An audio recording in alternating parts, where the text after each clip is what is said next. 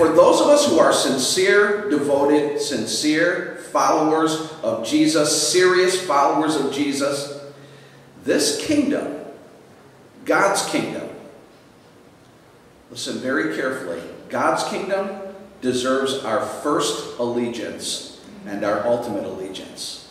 Yes. You need to know that. I think perhaps there are Christians who aren't completely clear on that.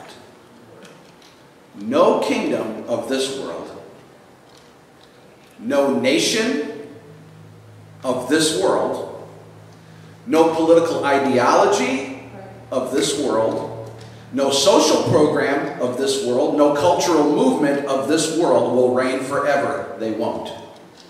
No, they won't. You say, but I know. It's all going to be gone. Only God's kingdom will reign for eternity. Christians need to know this. As followers of Jesus, there's one real kingdom that ultimately matters. We have one Savior. We have one faith. And what unifies us is Jesus.